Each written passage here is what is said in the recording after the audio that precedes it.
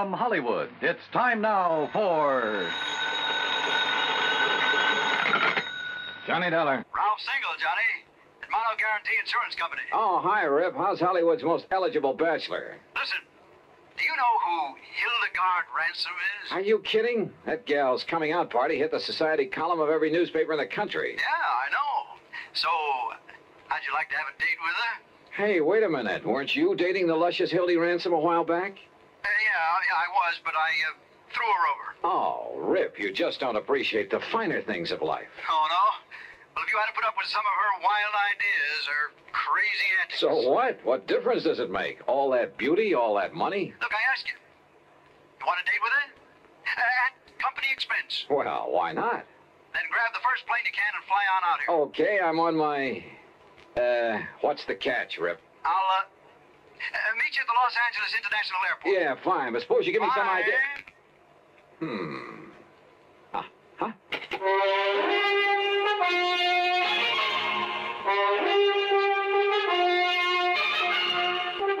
Bob Bailey in the exciting adventures of the man with the action-packed expense account, America's fabulous freelance insurance investigator. Yours truly, Johnny Dollar.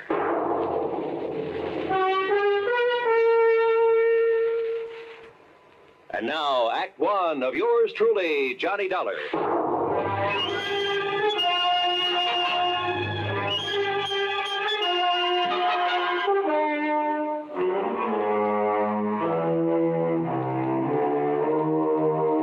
Expense account submitted by Special Investigator Johnny Dollar to the Mono Guarantee Insurance Company, Los Angeles office.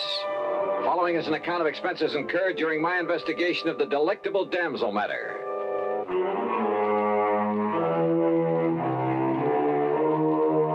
Expense account item 1, $107 even, Hartford to New York, and a DC 7 mainliner to Los Angeles.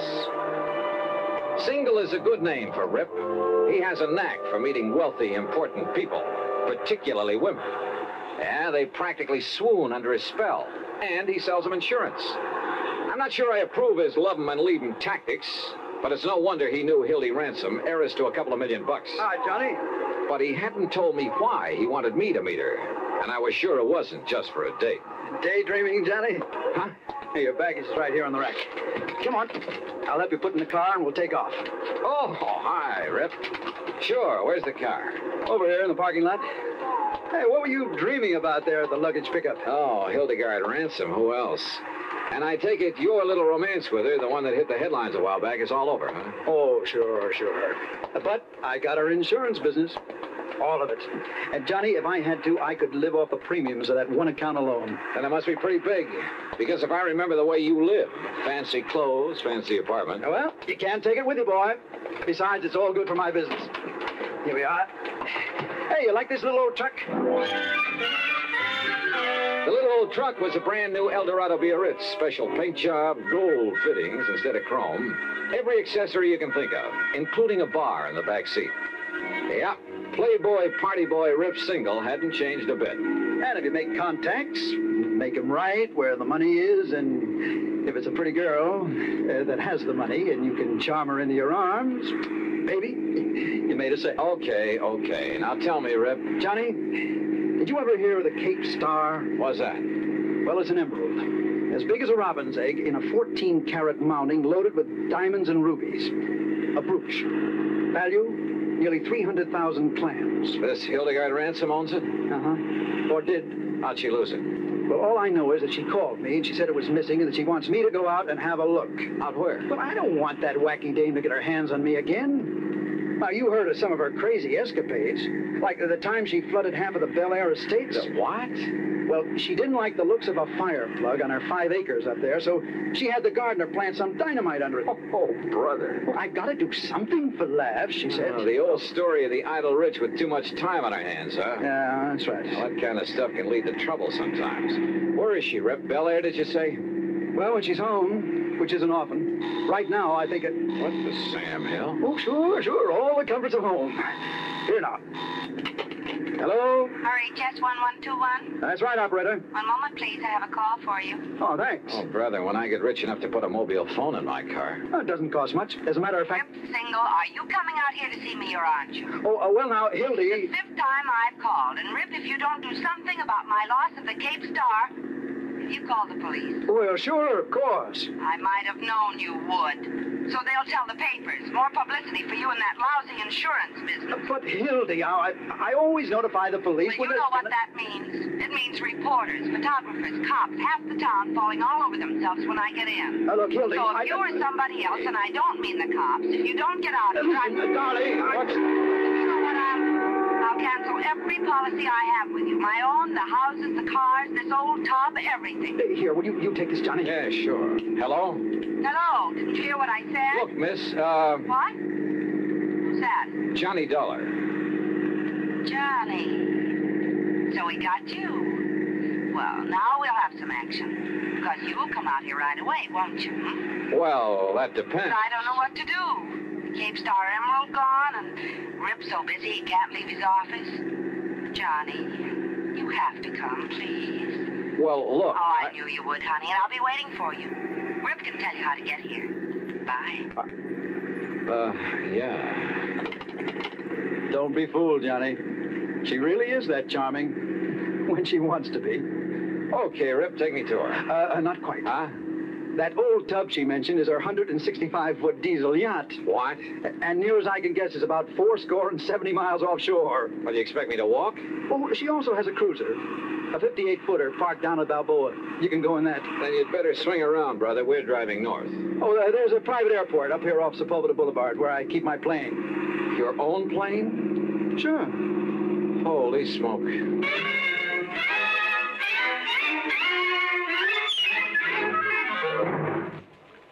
Act two of yours truly, Johnny Dollar, in a moment. And now for another episode in the life of Sergeant Donald Bellwether, my husband.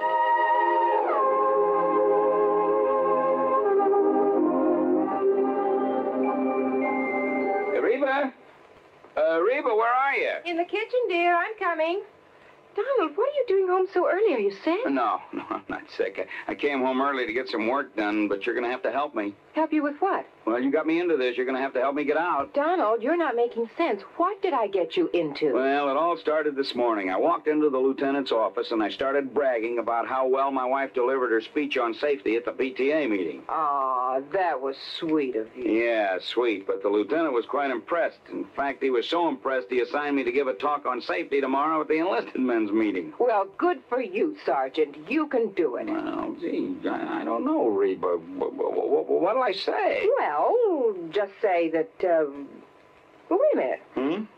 Here's some notes on traffic accidents. Just read these aloud. Oh, Oh, come on. Come on, just try them for size. Well, okay.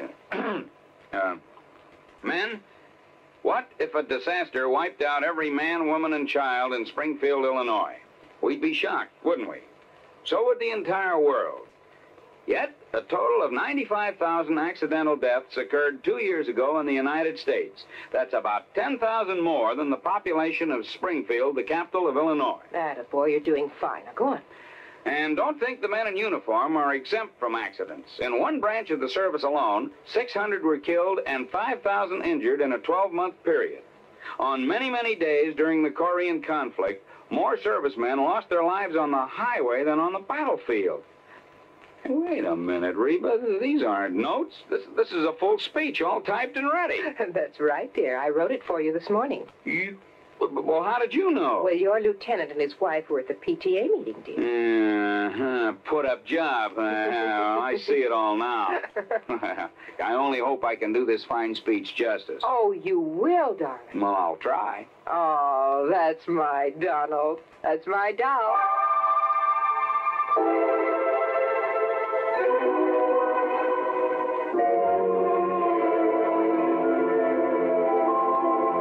And now, Act two of yours truly, Johnny Dollar, and the delectable Damsel matter.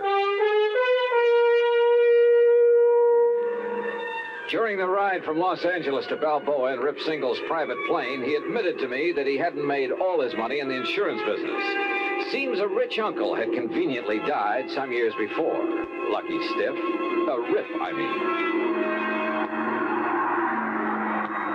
Look, all I know, Johnny, is that Hildy took the Cape Star Emerald along with her on this yachting trip, and now it's gone. Yeah, how much of a trip?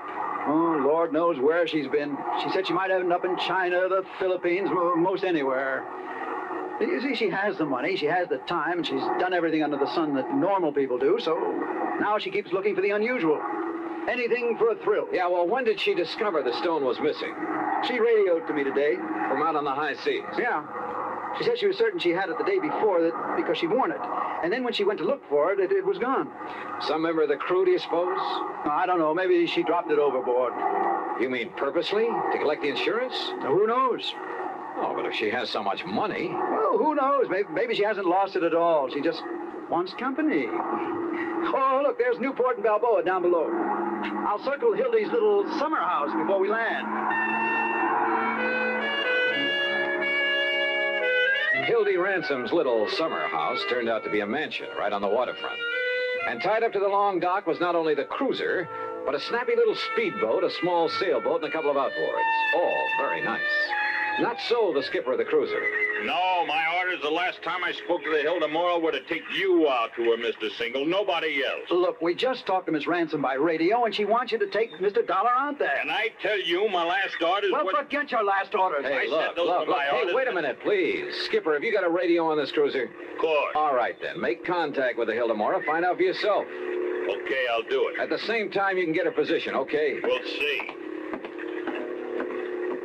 Well, give dear Hildy my love, or whatever else you can think of. Anything that'll keep her from switching her insurance to somebody else. You are a louse, aren't you? You don't like me, do you? No. Were you ever really serious with her, Rip? Yeah, sure, but I'm just not the marrying kind. So, Johnny, the field is clear for you. Huh? And if you want to latch onto a few $1,000,000, she's really mighty sweet, attractive gal. Well, let me know how you make out, Johnny. Oh, and please, find that emerald. I beg your pardon, sir. Yeah? We're ready to sail whenever the gentleman's ready. Okay, Skipper, let's go.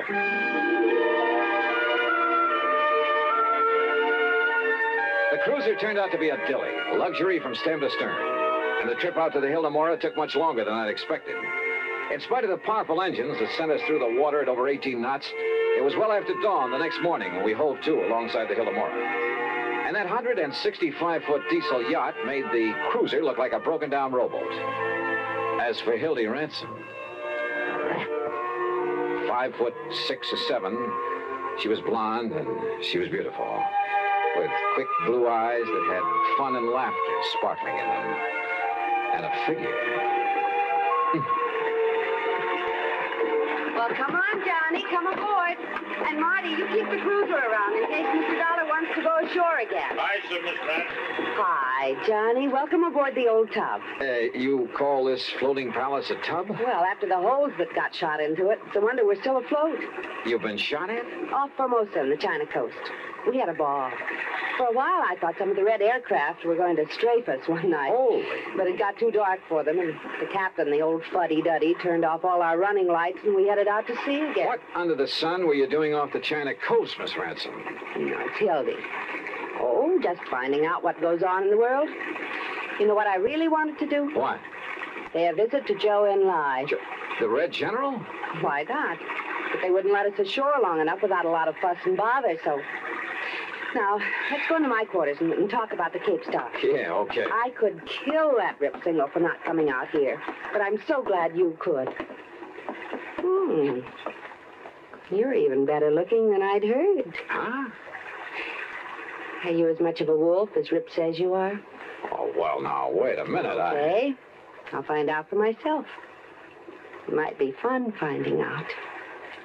Johnny? For a minute, I began to wonder. Maybe Rip wasn't the only one in this affair who turned on the charm to further his own ends.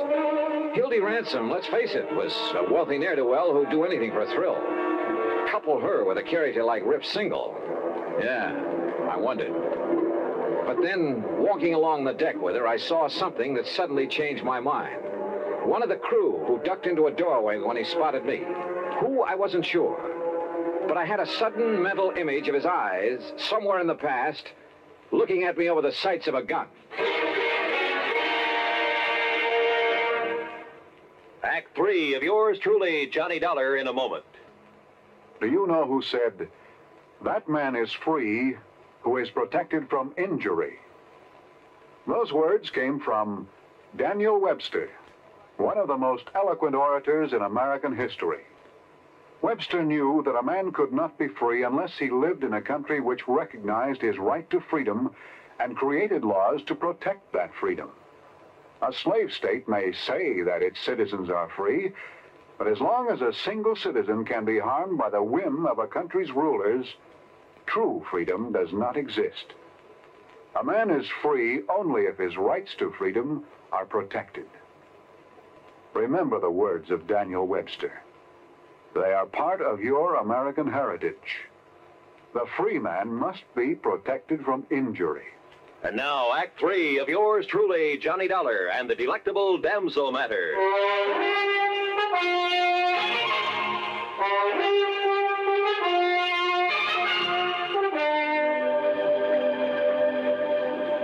I could have waited till we got in to report the loss of the emerald, but sit down, Johnny, and I'll have some drinks brought in. Okay, thanks. Now listen. Because of where we've been on this trip, we'll have to go through customs, and there'll be the police and the reporters and so on. And whoever took the Cape Star might have a chance to... Oh, what's the matter? That drawer where I kept it. I'm sure I left that closed after I'd hunted for it, and... Excuse me. Johnny. Yeah. Look. Look, it's here. The Cape Star, it's back. You're sure? Yes, of course. Here, look at it. And you're sure it wasn't there before? Of course I am. I turned this cabin upside down. Hildy, this isn't some kind of a gag, is it? What? I mean, you're having me come all the way out here to find something that wasn't lost after all? Johnny! Oh, Johnny, how can you say such a thing? Of course not. But now that you are here, and the star is safe and sound, I think we'll have fun together, huh?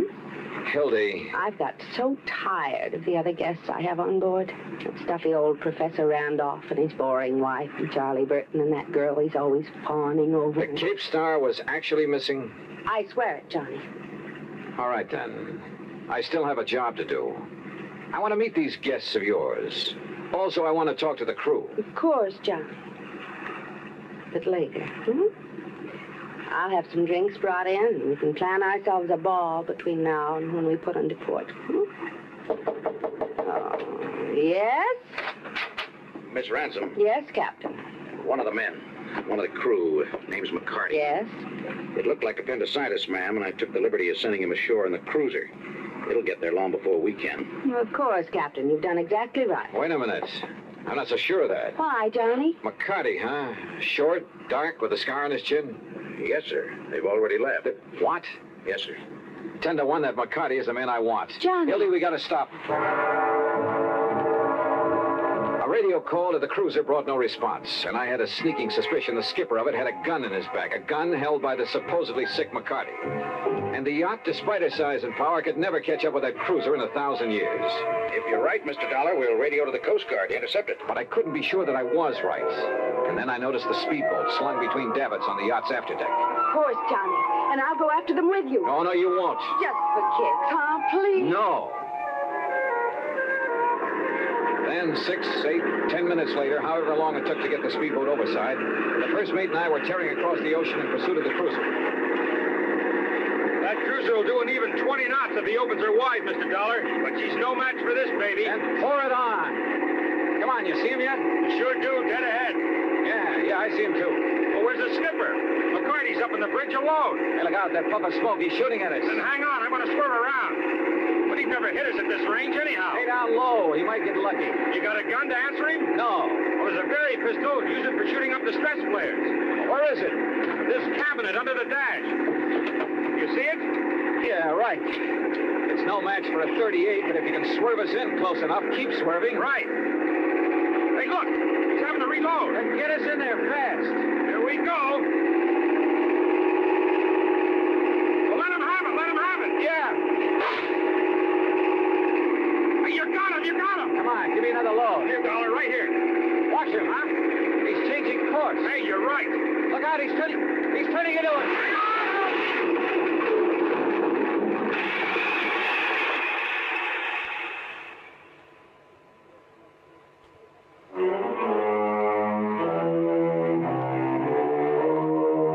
I kind of pieced things together after the yacht, the Hildemora, picked us up. By sheer luck, my shot with a flare gun had struck McCarty full on. He was badly burned. And after the smash-up, the mate had pulled me out of the drink. By then, the yacht caught up with us. And do you know what he was doing, Johnny? That man who called himself McCarty? Hi, Hildy. Smuggling. Narcotics that he picked up in China. Yeah. He knew we'd never get through customs when we came to port, so he stole the Cape Star. Just long enough to make sure the cruiser would come out to us. He knew I'd sent for somebody. Oh, yeah, I get it. Then he played sick to go back on the cruiser. That way he'd avoid customs and the police. Yes, honey. Where is he now? Below, locked up. And after the way you hit him with that flare. Well, now he is sick. Darn it. Darn it. We didn't have to get him into a doctor. Gee, Johnny, you and I could cruise around and... Well, it will be 2 or 3 days before we get to port.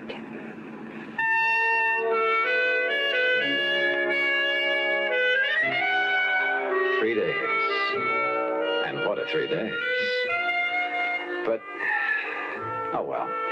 Expense account total, including transportation back to Hartford, $230 even. Remarks? It's funny, isn't it? You never know what you're going to get into when you take on even the most routine kind of case. Yours truly, Johnny Dollar.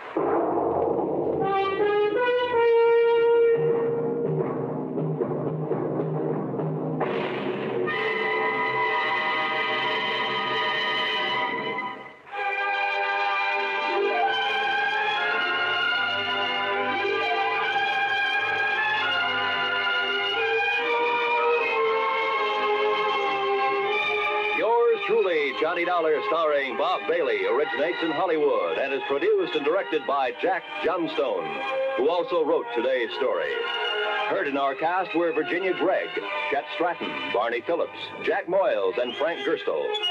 Be sure to join us next week, same time and station, for another exciting story of yours truly, Johnny Dollar.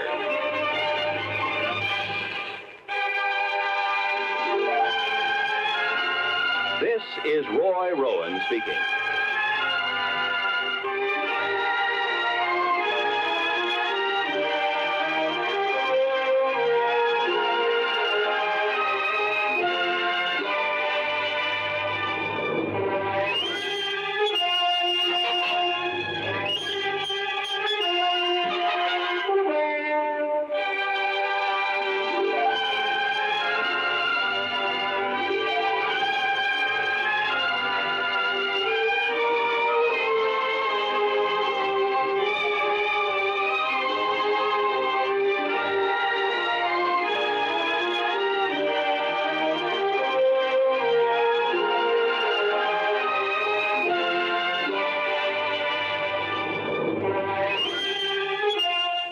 Johnny Dollar has come to you through the worldwide facilities of the United States Armed Forces Radio and Television Service.